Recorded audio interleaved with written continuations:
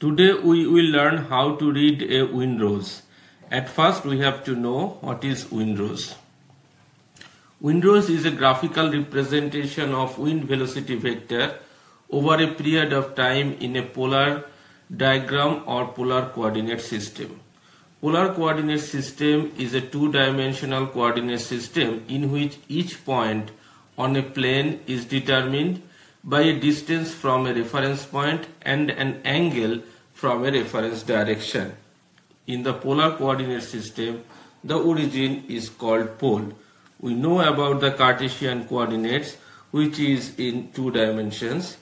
The Cartesian coordinates xy specify the location of a point in the plane. Another two-dimensional coordinate system is polar coordinates. Instead of using signed distances along the two coordinate axes, polar coordinates specify the location of a point in the plane by its distance from the origin and the angle made between the line segment from the origin to the point and the positive x-axis, that is polar axis. So polar coordinates of the point is called r theta. If I illustrate it here,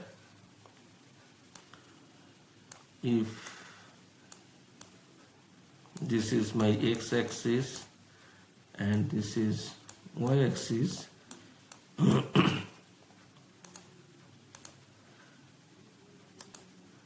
say here my point P, and the distance from origin to P is R, and the angle between this axis and this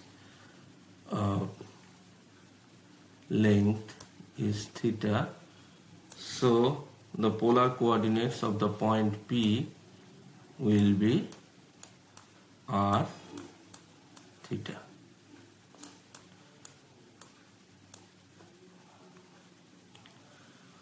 So in a more simplifying language, windrows is represented as a series of concentric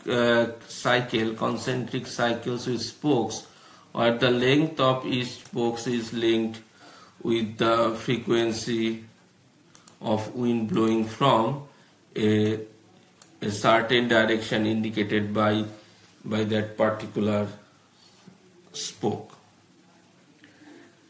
Windrows is a diagram or graphical chart in which the speed and direction of the wind at a particular location are represented by lines of varying thickness and length superimposed on a compass rose.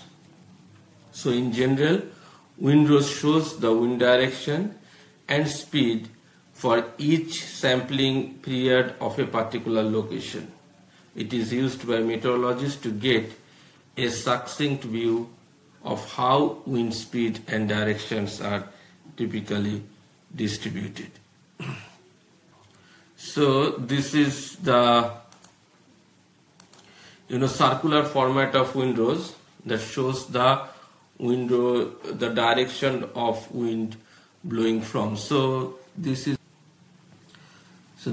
the degrees, and the direction is represented by degrees, and this is the 16 direction is mentioned here.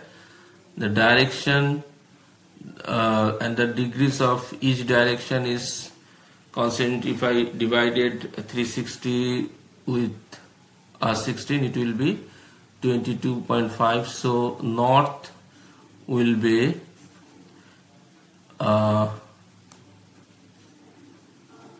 so this portion will be the north actually. So 21.25 this side and 21.25 degree from this side. So the this is here, it is write here that what is the duration of degrees, what is the degrees content for north and northeast and others. And this is the concentric cycle, which represents the percentage of time, and this is spokes. The length of each spokes around the circle shows how often wind blew from that direction, and the different color of each spokes provide details of speed. So in a single view, that the number around the compass rose is the direction. The concentric circles is the percent of time. Spoke length is the frequency of wind blow. Larger spokes means more often wind blows from that direction, and smaller spokes means low frequency. Color bars are wind speed. Color bar represents wind speed. So now you read this diagram with me. The wind blowing from west, if I consider this, wind is blowing from west 30% of time, and from north it is 12%, from northeast 12%. So considering all these percentage, it will be the 100. So the total duration is divided into, the total duration is to be converted to 100%, and the direction of wind blew are calculated with this percentage. So if this is 4, this 4, this is also 12, it may be 16, and this is 8. So considering this, the total percent will be the 100. So if we consider the larger spokes that wind blew from the west, we will find that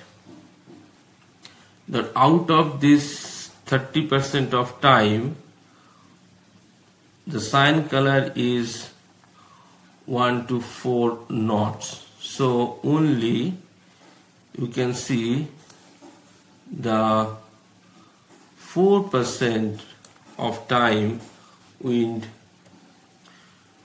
blow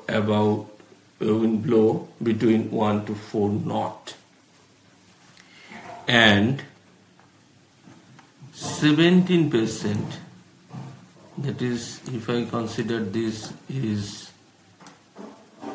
21, so 21 minus 4, that is 17% of time wind blow here at 4 to 7 knot, and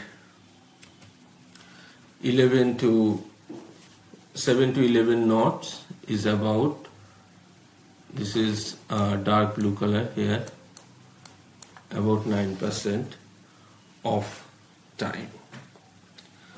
So we may keep in mind that equal length spokes represents great variation of wind direction over a given duration, and spoke length does not represent wind speed in a given duration.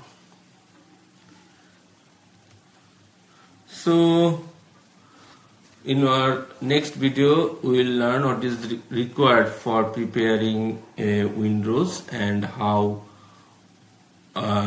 we prepare a windrows. Thank you.